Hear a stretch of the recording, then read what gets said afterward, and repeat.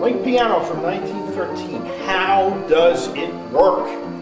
The most intriguing thing on a Link piano is this endless music roll. Other piano rolls are spooled, they play, they rewind. This is endless.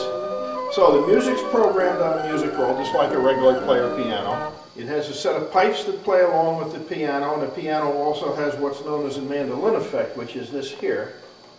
Little curtain of steel buttons that go down in front of the keys. And give it that. Down below is the real heart of the mechanism. Starts with this coin switch here. This is a complicated mechanism that actually energizes the nickel when it is first dropped in. It was done to get around a patent that trips a switch that starts the motor. The motor drives a round belt just like on a sewing machine. It operates this pump. Now this is a combination vacuum and pressure pump. Vacuum for the player mechanism that reads the roll and plays the piano and operates all the effects. Air pressure, the exhaust from the vacuum system, blows the pipes.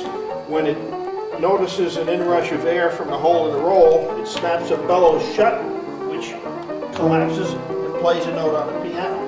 So as this operates, it's pumping the air out of the mechanism, causing air pressure, our atmospheric pressure, to actually operate the machines.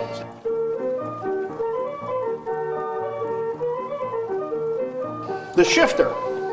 This selects the different effects like the pipes, the mandolin, and the soft rail, which raises the hammer rail up. This side cancels them. Now you'll see that some stay on while others go off, and how they do that is these three pneumatics all work at the same time, but they're smaller than the ones on this side. So the on overrides the off. If they want to cancel the soft rail and keep something else on, cancel will hit. If they want to keep it on while something else cancels, on goes on, off doesn't do anything because this pneumatic is smaller, less power.